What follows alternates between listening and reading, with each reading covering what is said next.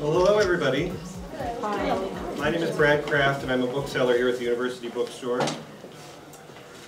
This evening I have the privilege of introducing a writer who, among his many accomplishments, has just achieved, with this book, a rare distinction in American letters.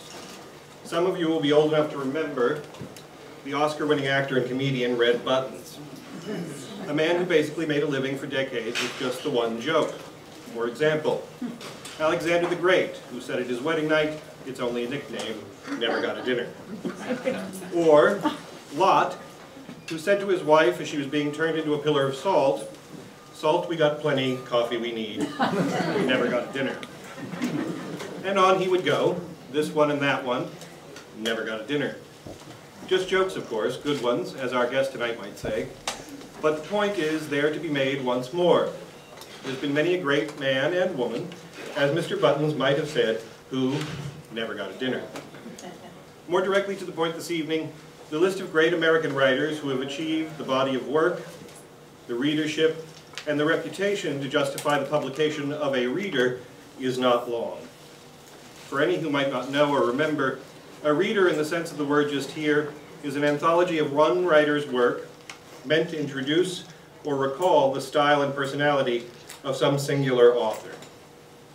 Surveying just the shelves of my personal library last night, I find the following American authors with a reader in my own collection: Abraham Lincoln, Ring Lardner, James Thurber, S.J. Perlman, Ogden Nash, Dorothy Parker, H.L. Mencken, A.J. Liebling, and Florence King. You will note the common ancestry of everyone on my list but Lincoln can be traced back one way and another to Twain, and thence, I would hazard, to Washington Irving. There's good common and economic sense to this precedent, though I admit to not having noticed it before last night. Without accepting the 16th President of the United States, every writer on my list has, one way or another, at one time or another, been dismissed with the critical epithet of humorist, as if to suggest that amusement was somehow the mark of an inferior or fundamentally unserious artist. I need not remind this audience of the truth in the old saw as to which is more difficult, tragedy or comedy. Furthermore, I would argue that the reason every writer on my list, and again, not entirely excepting the great emancipator, has continued in the affection of the reading public to this day, is precisely because, in addition to the quality of their poetry and prose, we recognize and appreciate a good time when and where we find it. Any that don't, often as not in my experience, teach literature, and the ones who think they can tell a joke and can't, teach theory. Mr. Garrison Keillor has written short stories for The New Yorker, novels, reminiscence, and politics. He's written what's called a straight play and a screenplay in his time, satire, poetry, and books for children. And I understand he is working on a musical. All of this might I add, all of this I might add, while keeping what might be called his day job in radio since at least 1974. I can think of no other contemporary writer with whom we may all be said to feel both so familiar and foolish fond. And no other American writer of our time on whom we may still count for such wit as this, quote, "It is a sin to believe evil of others, but it is seldom a mistake." Worthy, I should think, of Ambrose Bierce. And I know of no other American writer of whom I might unquestionably accept the truth and sincerity of the following sentiment, quote, "Even in a time of elephantine vanity and greed, one never has to look far to see the campfires of gentle people." So, tonight, joining that select company of American writers, finally, with a well-deserved reader, it is my honor and pleasure to give you, gentle people, a great American writer, a writer who has created in Lake Wobegon a better world even than we remember, perhaps a better world than we deserve, where all the women are strong, all the men are good-looking, and all the children are above average. Ladies and gentlemen, Garrison Keiller.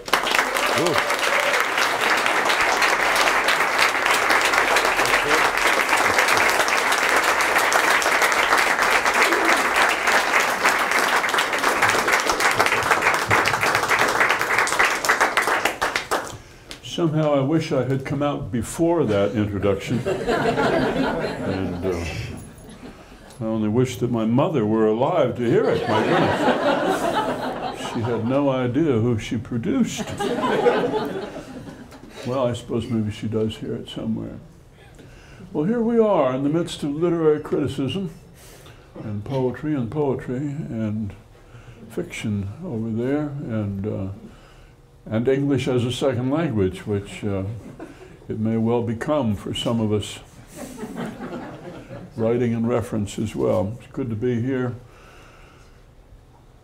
near this great campus, even though being close to a university campus just brings back memories of dreadful failure and misery. But we need not talk about that. We need not talk about that. It was about 3 years ago, I had an appointment to go down to the Mayo Clinic in Rochester, Minnesota for an MRI to see if they could figure out why I had these chronic headaches. It was in February, 3 years ago, and I was in St. Paul at home. I was at home alone and stayed up late and then got up very early the next morning. I had an 8 o'clock appointment, and I got up around 5, and sheets of snow were falling. It was a genuine blizzard, except without so much wind blowing in the city. You could not see the house across the street, and I seldom listen to the radio, but I did turn on the radio that morning, and they said, "No unnecessary driving. Highway Patrol says to stay off the roads," which for somebody from Minnesota is like a bugle call. And so you get into your old Volvo and never mind your boots and your scarf, just get in your car and head down the road, lest somebody stop you. And so I headed on my way down Highway 52, which is a 4-lane divided highway heading south from St. Paul to Rochester, Minnesota. Goes through Zumbrota and Cannon Falls, and visibility was really poor, but I was going about 55, almost 60, and semi pulled up in the passing lane on my left, a semi pulling a trailer of steel pipe, and he pulled up even with me.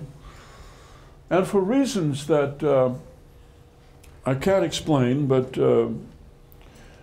many men here will understand, I did not want him to pass me, and I decided that he would not. And so I stepped on the gas, and we were, each of us, going about 65 in very little visibility. I was busy at the time. My wife was in New York, and she had called me on the cell phone, so I was listening to her. She was crossing Central Park at around 90th Street, and she was on her way to have coffee with a friend of hers who sings in the Metropolitan Opera Chorus, and she was then going to go to the Metropolitan Museum and see the Matisse exhibit. And she was so delighted. There were crocuses coming up in the park, and she could see the leaves of tulips. So I was listening to her on the cell phone, and I was also trying to get a CD out of the CD player, which had gotten stuck in there. And so my hands were occupied, and I was sort of bracing my left thigh against the steering wheel, heading south at 65 miles an hour through sheets of snow with the semi a few feet off the port side. And we came over a rise where the wind was blowing snow across a cornfield, across corn stubble, and it was a drift about 3 feet deep, I would guess. and about a quarter-mile long, and we hit it, he and I, together at the same time, and snow just boiled up, this snow that you caught in your headlights, and just blinding white. It was like the rapture. It just came up in your face. I didn't take my foot off the gas. I just didn't think to do that. I did hear this long diesel honk, and then we got out of the blindness, and I discovered that I was in the left-hand lane, and he was now in the right-hand lane. And he had fallen behind, but he was catching up quickly. And he was making some sort of hand gestures. See. It was a chastening moment for a Minnesota man. I reached up and I fastened my seatbelt and headed on down to Rochester, staying barely ahead of him, and made it on time for my 8 o'clock appointment. You go down to radiology, and they give you a dressing room. You take off your clothes, you put on a little flowery gown, one fore and one aft, and you lie down on a gurney. They wheel you into where the great cyclotron is, and you climb onto a little platform that's on a rail, and they run you up the rail until your head and shoulders are inside the machine for half an hour of wanging and banging and dinging and honking. You lie there and you keep your eyes closed lest you have an attack of claustrophobia. It's very cramped inside the MRI machine.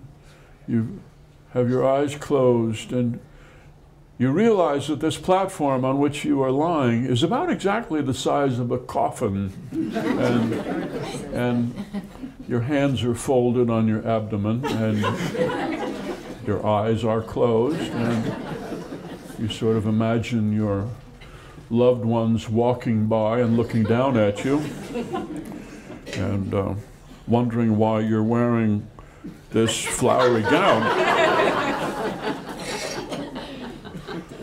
They finish, and you wait for half an hour to talk to the neurologist, and he calls you into his office. He's a man of science. He's very matter of fact.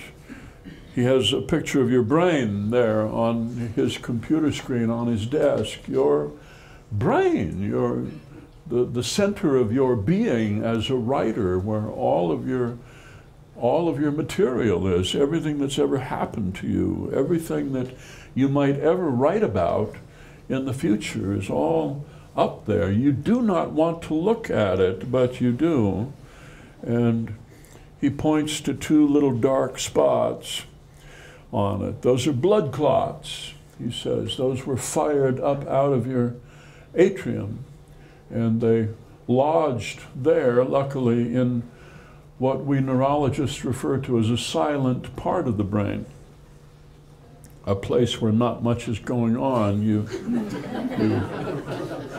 might think of this as the Wyoming of the brain. Some people have more of it than others, and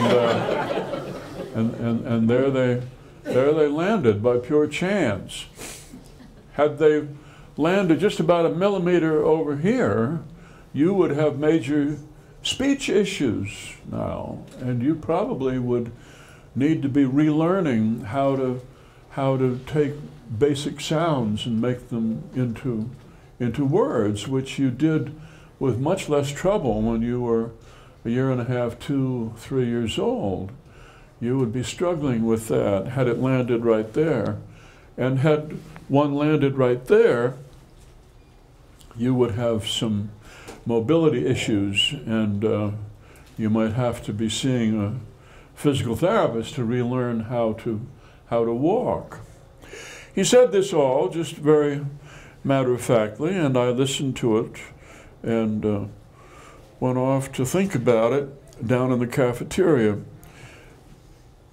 having a bowl of Campbell's tomato soup and an egg salad sandwich, which I've always found to be comforting, and thinking about how close one came to disaster. We all know, intellectually at least, about the precariousness of life, but here it was, right there before your eyes. This could have been very different, you think to yourself, and you look around the cafeteria at Mayo and you see all sorts of elderly people your age who, for whom things have turned out differently.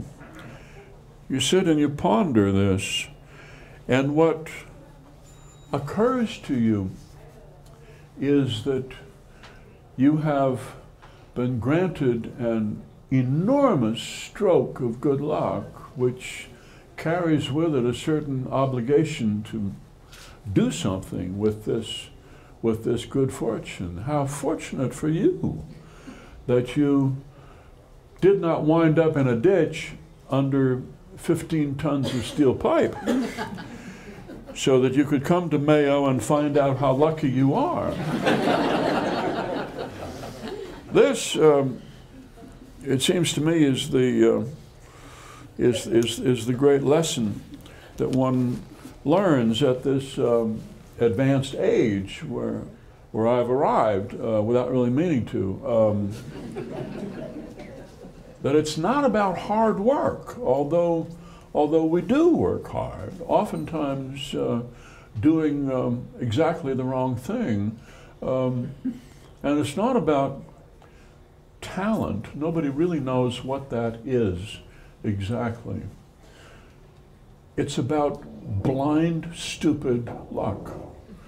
This is what I have come to believe, and this is why I'm not asked to deliver the commencement address at colleges or universities.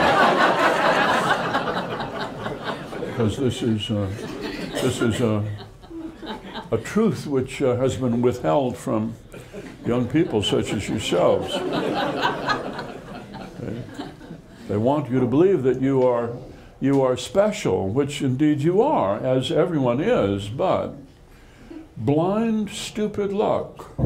My advice, in a nutshell, is to be prepared to be lucky and recognize it when it's there.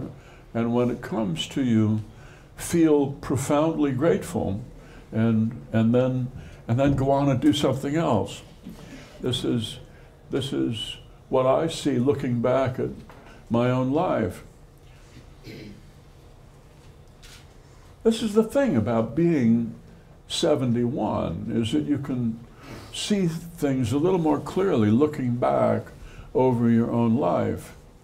And you see how small events carried great sway, how when Mr. Beeler kicked you out of shop class because you were failing ball-peen hammer and you were failing plywood and sheet metal, and you were talking, he kicked you up into Miss Lavona Pearson's speech class, and this made an enormous difference to give a speech and to look out over your classmates and not look at them because they were making faces, they were crossing their eyes, they were letting their tongues droop from their mouths, they were pulling invisible things out of their nostrils.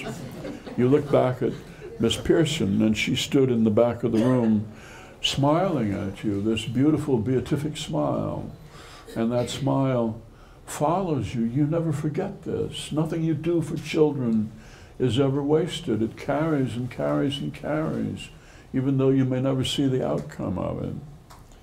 You look back and you see the time that you went out for football because you grew up in a football town, and this was what boys did. But the doctor heard a click in your mitral valve and wouldn't sign the permission slip, which was heartbreaking for about an hour and a half, and then you, on your own, got the bright idea to go down to the town paper and ask if they needed a sports writer, knowing that they didn't have one. This was a failing paper. It was about to go out of business about 2 years later, the Anoka Herald. And the editor, Mr. Feist, looked at you, this kid with wire-rimmed glasses and a home haircut, standing there in his office door in front of the glass case full of wedding invitations. And he decided on his own that you were the son of Lawrence Keillor, who was the vice president of the First National Bank of Anoka. He didn't know that you were the son of John Keillor, who worked in the post office sorting mail. And because the First National Bank held the mortgage for the paper, you were hired on the basis of false identity. And you were happy for it and never saw reason to correct it. And so instead of sitting down at the end of the bench with the other B squatters, you sat up in the press box, way up high over the field, and you sat very close to the men from the AM radio station who were doing play-by-play, Chuck and Rod, so that you knew what was going on. And you wrote a story for the paper, and you took it down to the paper on Monday afternoon, and you gave it to Whitey or Russ, the two linotype operators, both of them confirmed alcoholics, who sat there at the linotype machine and drank this horrible paint thinner out of Dixie cups.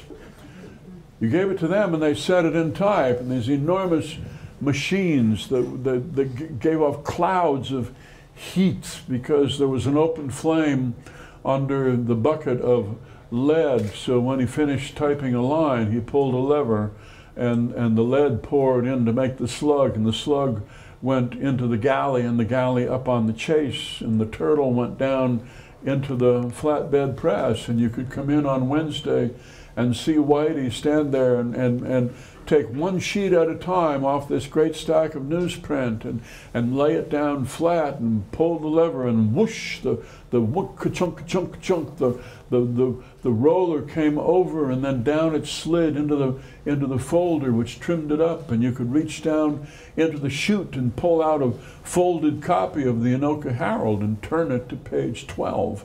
And there, under your name, was your story, and you could imagine hundreds of dozens of people, your aunts anyway, looking forward to reading this. You never get over this. This confirms you in a choice. The love of paper and fresh ink is irresistible. It's why I love bookstores. I can walk in and smell that smell, and it's freighted with all of these beautiful, beautiful memories. You look back on these things, and you just see one stroke of luck after another.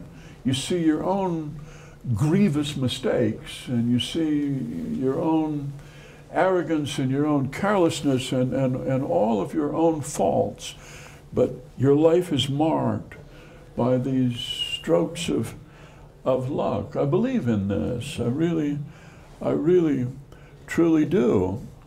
Radio was a piece of great luck for me, and nothing that I ever planned or had ambitions to do, truly.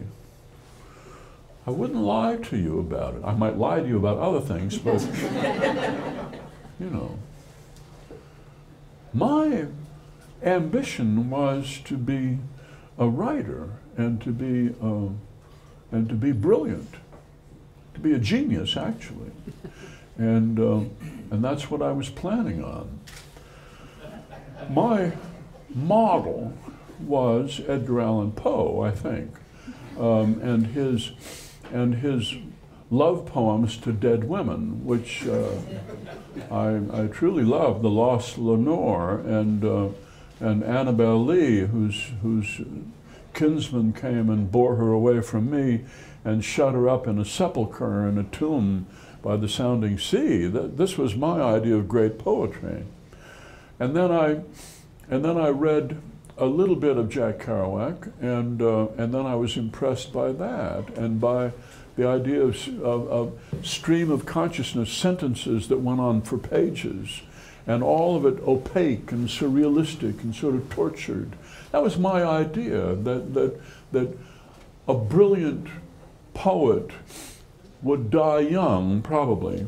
This would be your obligation, really, to your own talent, not to venture onto the shallows of middle age, you know, but to die in the bloom of youth, like Buddy Holly did, and like Janis Joplin and James Dean, so that you would be immortalized as a 20-year-old, and people would grieve for your talent in your short life, which didn't give you enough time to bring this talent under control.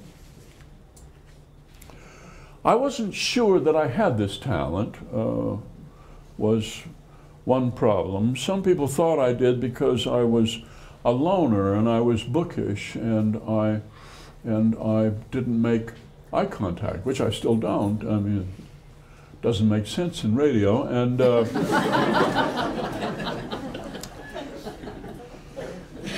nowadays, they would say high-functioning end of the autism spectrum, but back then they had a more generous interpretation of eccentricity back when there was so much less of it. And so I assumed I would die young, and I set out to write dark, surrealistic poetry. But there just wasn't occasion for it, you know. Death, that is. I was cautious by nature, and there never was a good reason to charter a small plane in a snowstorm.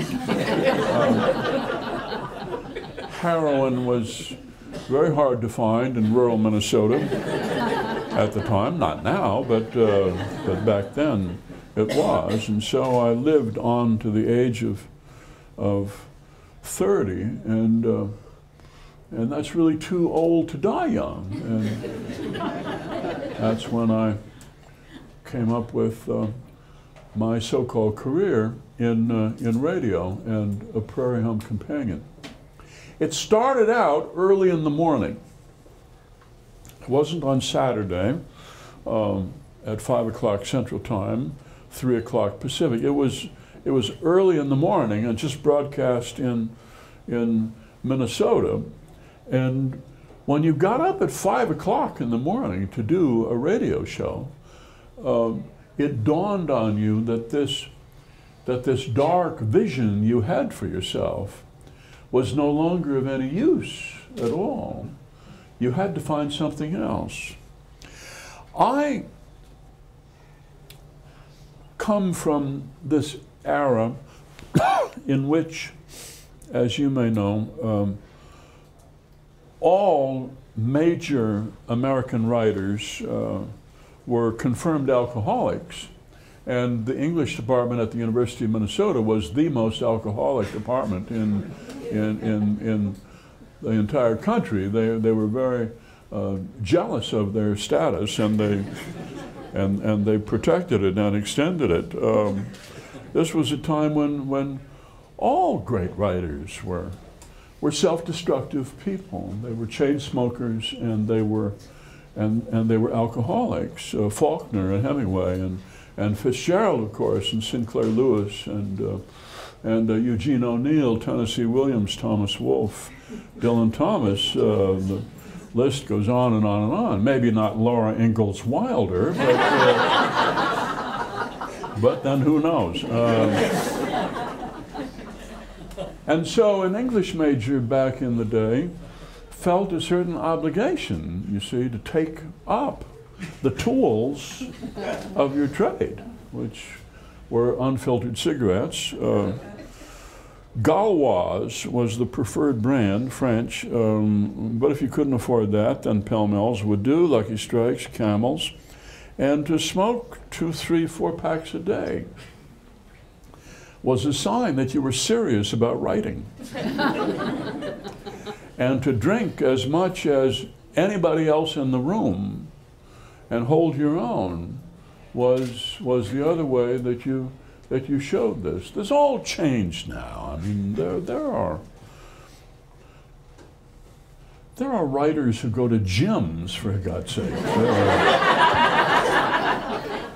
writers who jog. You know, you get together with young novelists and they sit there drinking carbonated Italian water, and so this is all different. But back in the day, this was the case. To have this dark view of genius, that genius and this suicidal impulse were intertwined, and you had to have both in order to make your way in the field of literature. This feeling was very, very strong. Well, this all changed when I went into radio. 5 o'clock in the morning, a dark view of life is not of any use or importance. Your listeners have their own dark view, and they're not interested in yours. You are supposed to be a figure of some cheerfulness, not too cheerful, because this is the Midwest, but a strong, forward-looking, sort of scoutmaster uncle-like person who plays rousing music, not too rousing, but you know, does surprising things, and who offers a spirit of optimism and hope to people, which required that, though this was non-commercial public radio, I had to invent sponsors, because advertising is a platform for optimism and hope. False hope, but nonetheless. And so from that I created powder milk biscuits made from whole wheat that give shy persons the strength to get up and do what needs to be done. And bebop, rebop, rhubarb pie. Nothing gets the taste of shame and humiliation out of your mouth like bebop, rhubarb pie. Rhubarb, the secret of the good life as we know it. And the ketchup advisory board, ketchup filled with natural mellowing agents, and all the rest of them. I invented sponsors to give me a chance to use a tone of voice that you couldn't, that you'd be hard put to find a reason to use elsewhere, simply talking about yourself and your own experience, because I wasn't that cheerful at 5 o'clock in the morning. I had to invent cheerfulness. You know, I felt, as so many people would feel who go to work at 5 o'clock in the morning, that you're wasting your life and that you are unappreciated and you can't wait to quit. No, this all happened without taking thought. And then, having created sponsors, it was a natural next step to create a town where these products would come from. And I gave it the name Wobegon, from the Ojibwe word that means the place where we waited for you 2 days in the rain. And then to populate it with German Catholics and Norwegian Lutherans, and to create the Sons of Canute and Our Lady of Perpetual Responsibility, and the Norwegian Bachelor Farmers, and the Sidetrack Tap, the Chatterbox Cafe, Ralph's Pretty Good Grocery, all of those. And without intention. Truly, without intention, you find that you have created this magnum opus that you will spend 40 years talking about and still feel you've only begun to scratch the surface.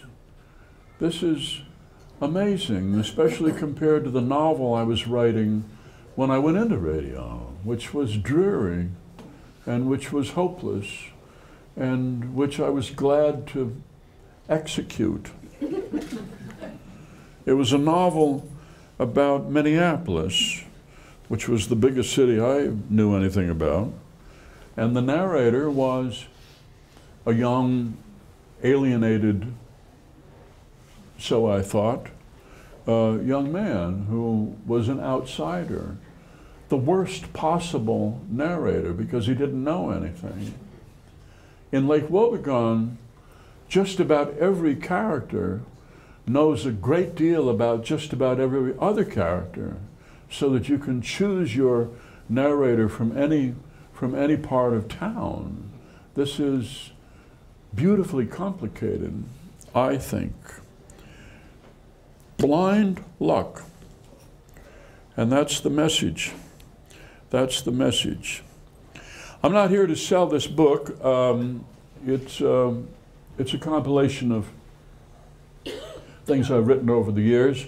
But there are some good sentences in it, and a number of sentences that I'm fond of, and so I may as well just quote them, and then we'll see if there are any questions from this fine seminar here in the literary criticism poetry section of University Bookstore.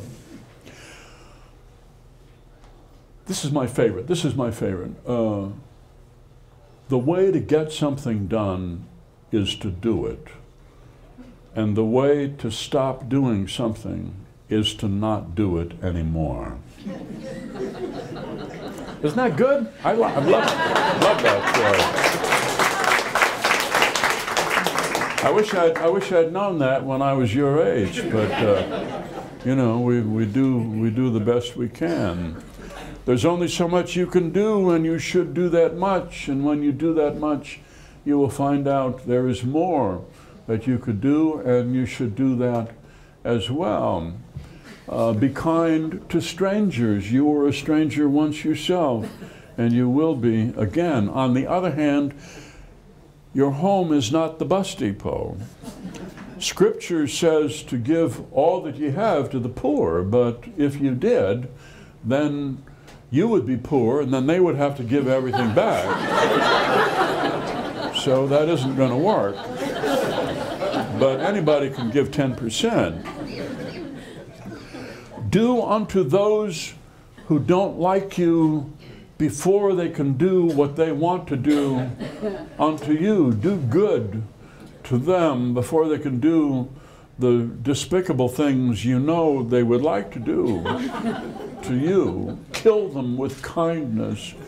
Poison them with politeness. Use Christian charity as a weapon. Never talk about the relationship with the other person.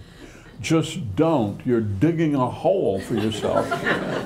And no matter how gentle and kind you think you are, you will say something in the course of this discussion that will scorch their heart, and they will remember it for years to come. Never talk about the relationship with the other person, and never use the word relationship. Either it's a friendship, or it's a romance, or you're already married, or you're related, or you're in business together, your classmates, your neighbors, something. The solution to your problems almost always is to have more fun. This is how you solve these problems with another person. The secret of mothering and fathering is to make no sudden moves. Don't Raise your voice. Give the child plenty of room. Keep all thoughts of disaster to yourself. And insofar as possible, find something that you and the child both enjoy doing and do it, even if it almost kills you. Tall people cannot count on short people to take care of things that we would bump our heads on. We have to look after these things ourselves. They will leave the cupboard door open so that you, chopping onions on a chopping block on the counter, your eyes filled with tears, suddenly you stand up and you ram your head into the corner of the cupboard door hard so that you forget the words to America the Beautiful. This is your own fault. You cannot blame this on other people. Likewise, if you expect a good birthday party past the age of 18, you have to give it yourself. You can't hope that other people will rise to the occasion. Wonderful things can be done in small increments. And if you, coming home at night, put your billfold or purse, your car keys, your glasses, your cell phone in a dish by the door, with the time you save not looking for them the next morning, you will be able to write War and Peace.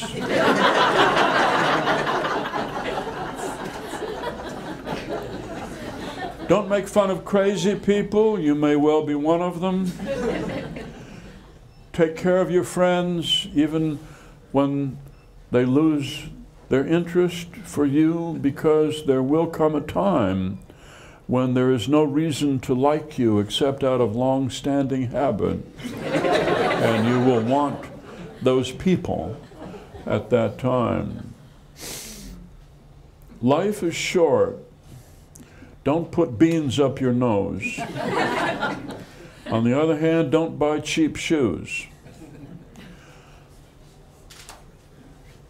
My favorite, and I'll close with this, because this, I think, was the precept of my parents. Cheer up. Cheer up.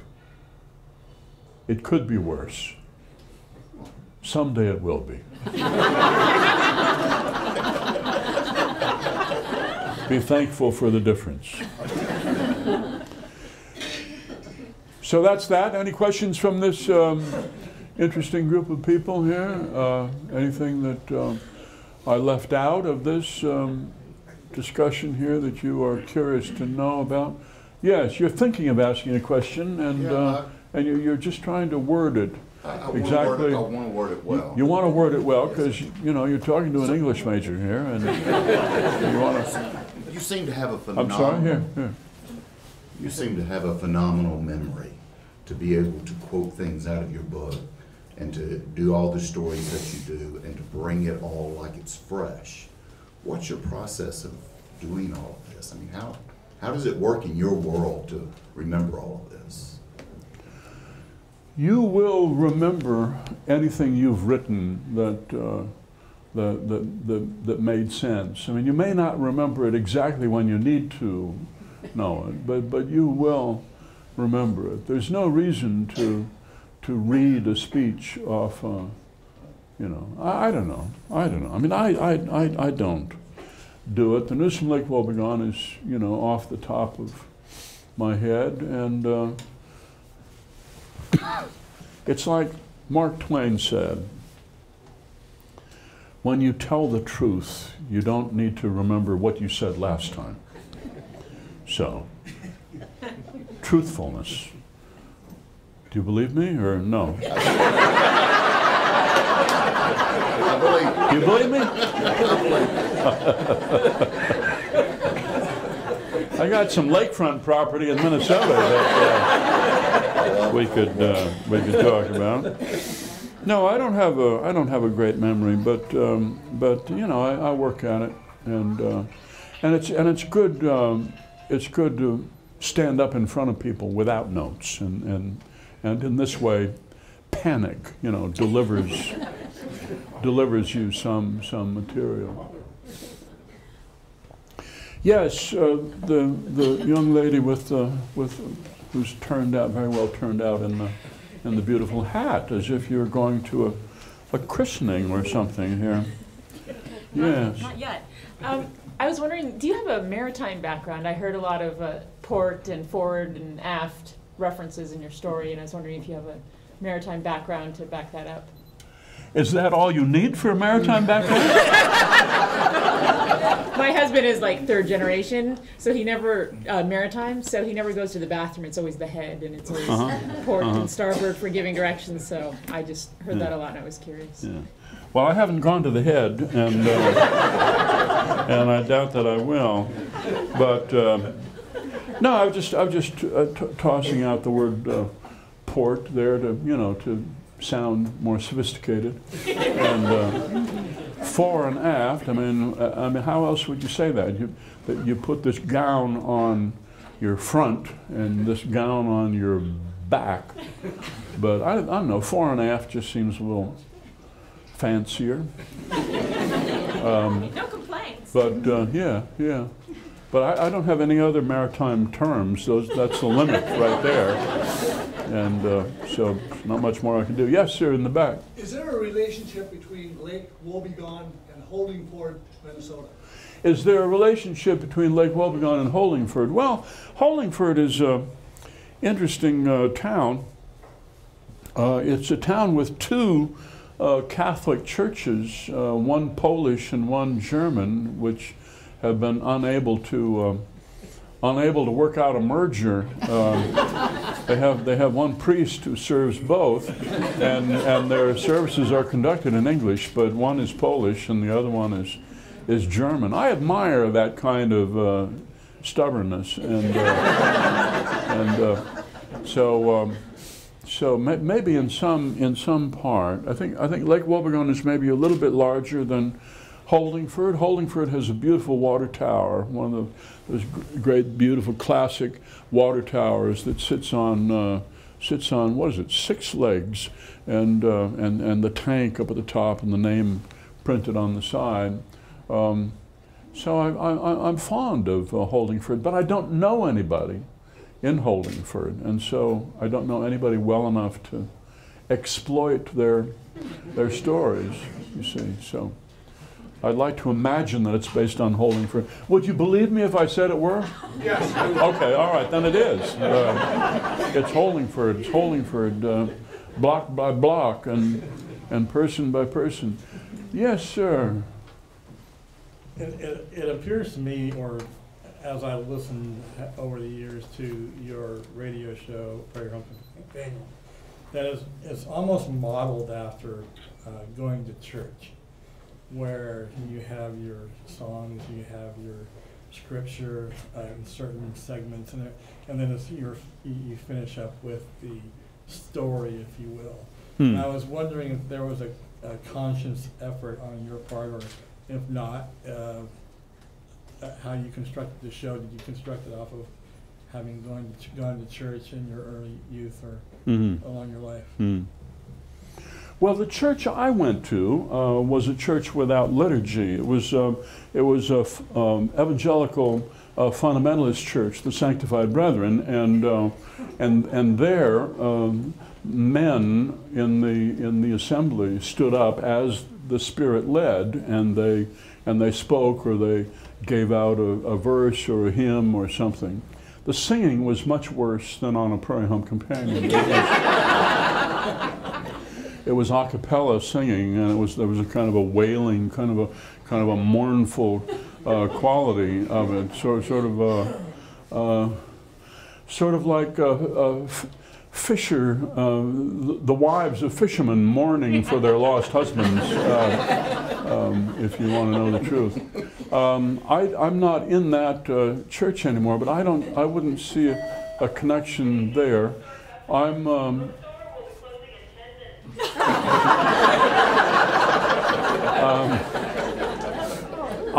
go to a sad Episcopal church, fading Episcopal church, high church, you know, with smoke and mirrors, and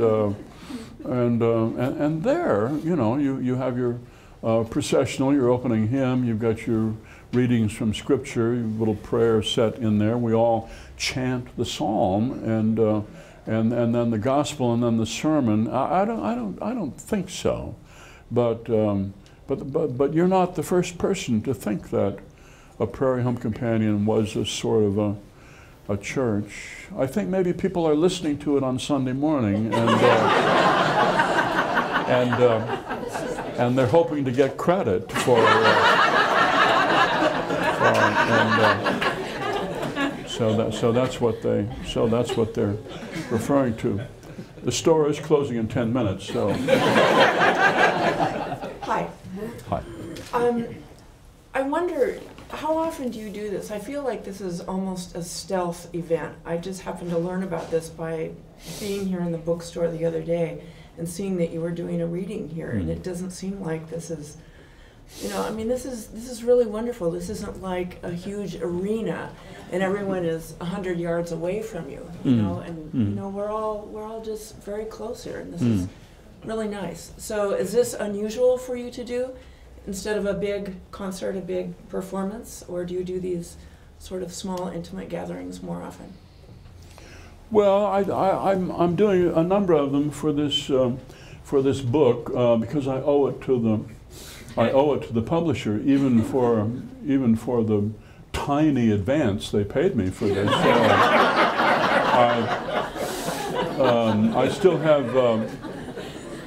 I still have a contract to write 2 more books for Viking, and then I would like to actually write a couple more after that.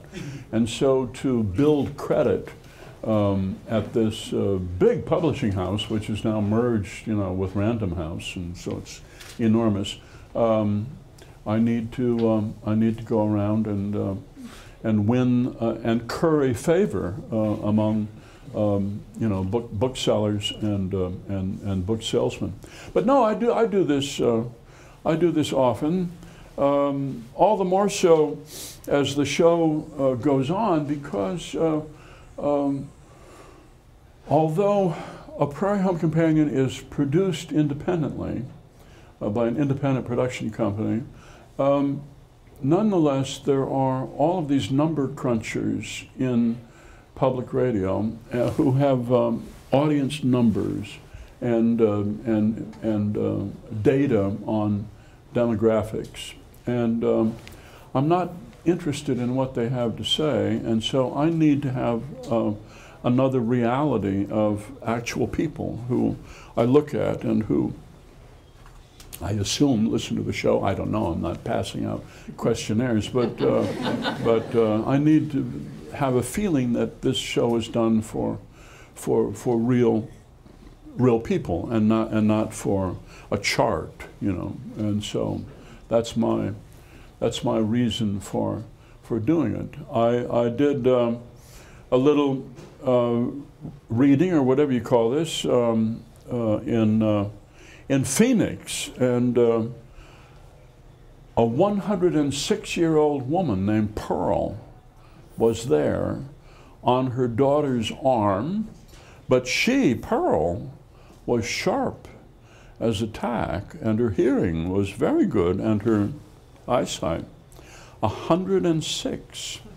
She just was a little shaky on her legs, but otherwise she was in fine fettle. And she said, "I hope you're not planning to retire anytime soon." And when a woman of 106 wants you to stick around, I mean, it sort of gets your attention. But I would never know about her from, you know, reading reading charts and so forth. Yes, sir. What's your average day like? Are you an early riser? Do you stay up late? What's your coffee drinker? Uh-huh. What's the secret here? Well, I used to sleep late, and then about 11 years ago, just on my own hook, for very good reason, I just cut off drinking alcohol in any form whatsoever, and it was it changed my day. When you stop drinking, it gives you back your morning, which before had been, clouded, and sometimes you wouldn't really get real morning until noon, but when you don't drink, then your mind is quite clear when you get up in the morning, and so I go to bed before my daughter does. She's 16. I go to bed around 9, and I like to get up around 4, and that gives me 4 hours before things are really cracking at our house, and those 4 hours, depending on the time of year, are partly in the dark, and I like to sit in the dark with a cup of coffee and a laptop in a little room in my house downstairs, and sit and work, and that's when you get your best work done. When you've been working on something the day before, and you come to a point of blockage or confusion, and you just cannot see where it's supposed to go, the solution almost always is to put it away and don't worry it, and get up early the next morning and look at it, and the answer will be there. That's just what I find to be true. What do I do in an average day? That's pretty much it. I work. I don't have hobbies that I'm aware of. I go to movies to accompany my wife, and I go to the opera to accompany my wife, and I go to, if the orchestra is playing Mahler, we go hear Mahler, because that's what my wife wants to do, and I'm fine with that. So I guess my wife is my hobby, really. But I like that. I'm a sociable person, but I'm almost always silent in company, and so there are not too many people who can tolerate that. My own family does very well. My in-laws, not so well. A silent man sitting at the table. I guess it is odd, but it's just how I am. I think when you talk on the radio for a living, you're not inclined to give speeches at the dinner table. I'm a writer, and writers are listeners. We're observers. That's what we're supposed to do. That's where we get our ideas, and all the more so as it's Thursday, and the show is on Saturday, and you need material. You get very quiet. Yes. Was there blah, blah, blah? Yes, in the back. Yes. How can one get a beautiful mellifluous voice like you have? Well, you spend 40 years in radio, I think, and it weathers your voice. You go through you go through different periods of imitation in radio, because you have a good ear, and so you hear other voices, especially when you're younger, and you imitate them. I started out sounding like Edward R. Murrow, or tried to, and I think there was a time when I imitated Chet Huntley, the newscaster.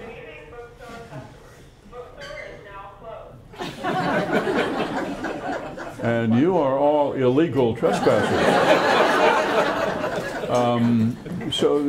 But over the years, you develop this. You develop a voice for yourself, which is not necessarily the voice that you grew up with, but it's the voice that you that jibes with what you hear.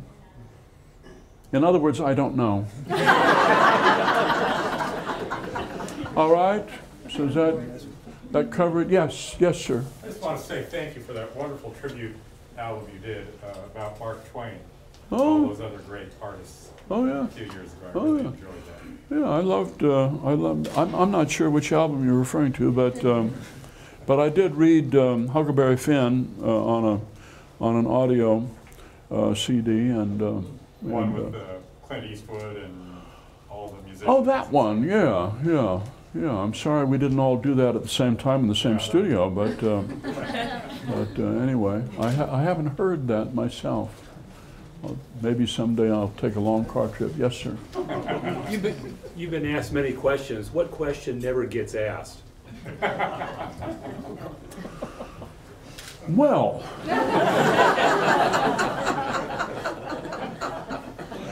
the question that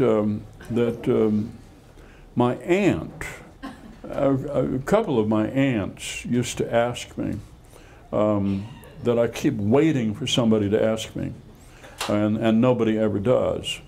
Would that qualify? Thumbs up. All right. Okay. They would say, "Are you resting in the Lord?" They would say. Sometimes they would say, "Are you saved? Do you have the knowledge of salvation? Are you resting in the Lord?" They would come right straight at you. Because every summer there was a revival service, and an evangelist, Brother Bob, would come to town with this enormous Bible in his left hand, and he would stride up and down in front of, there were probably 50, 60 people there under the tent, and you had never come forward, and your aunts were aware of this, and so they would always ask you that question: Are you resting in the Lord? Do you know where you're going when you die? But nobody ever asks me that question anymore. Are you resting in the Lord?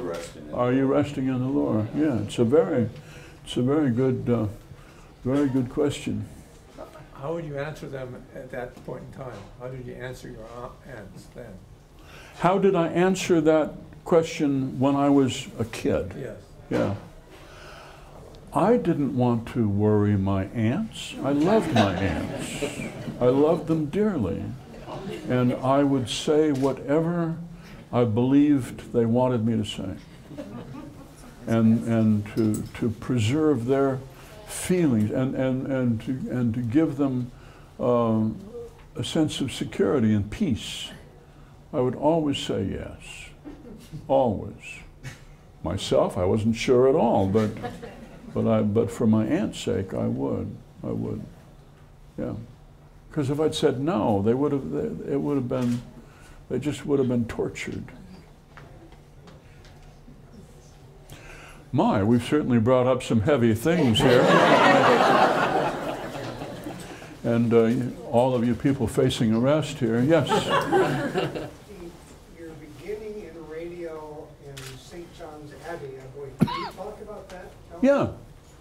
I went up and applied for a job there, doing an early morning radio show, and that was a great awakening. A Prairie Home Companion started out as a morning show, and that's what I was referring to before when I said that at 5 o'clock in the morning, a dark view of life gets you nothing. It's an amazing thing for an English major to feel that you are of use and to be useful to other people. And although an English major might start out by feeling superior to an audience and feeling that, you know, you, brilliant as you are, could never really truly be understood by anybody. And so you are this lonely, unappreciated figure. But in time, you grow up and you want to be of use to people. I still do. I don't know any greater pleasure. Well, I do know greater pleasure, but you know, that's something else. 3-minute corn? Pardon? 3-minute corn? 3-minute corn? Sweet corn. Sweet corn. Sweet corn, yeah. You only boiled it for 3 minutes? Or what? Really? 50 seconds. Out of the garden and into the boiling water. Oh, really? Really? 3 minutes? That would seem to be kind of medium rare to me, but maybe it's better. I thought it was always 5 or 6. No? 50 seconds. What? 50 seconds. Really? Really? So we've been overcooking our sweet corn? Well, corn has changed a lot. Oh my Sugar, gosh. there's a lot more sugar in it now. Oh, really? Okay. All right. Well, I will go home and repair my ways. Yes, sir. Last question, sir. In the gentleman here in the white cap. I was going to ask, when were you at the University of Minnesota, and did you ever know John Berryman? The poet. Yes. I was at the University of Minnesota from the fall of 1960 until 1968, through 1968. I stayed in graduate school hoping to be excused from Vietnam, and so I stayed in school much longer than I really wanted to. And Mr. John Berryman, author of the Dream Songs, was a large figure on campus. His centenary is this year. John Berryman was one more of those writers who waged a lifelong struggle with alcohol. And this was perfectly clear whenever he gave readings, which he often did. And he would stand up in front of an audience in the Museum of Natural History Auditorium at the university and read from his poems, which were difficult enough to read them on the page, but to hear him slur his words as he stood up there and holding on to the lectern like a life raft. No, he was an example of the old alcoholic tradition of American letters. He achieved sobriety through AA and maintained sobriety for the most part. And then a few years later, he committed suicide. He was a man who was haunted by the fact that his father had committed suicide with a shotgun standing on the lawn of the family home under the boys' bedroom window one night. And this was an enormous wound that Mr. Berryman worked around in his work and often referred to in different ways. When I heard that, I realized that I could not be a serious artist because I had the burden of a happy childhood, and my father had always been perfectly decent and wonderful to me, and you know, I mean, he'd made me hoe potatoes potatoes, and I was forced to memorize verses every Sunday, but that's hardly the same thing. So then, thank you so very much.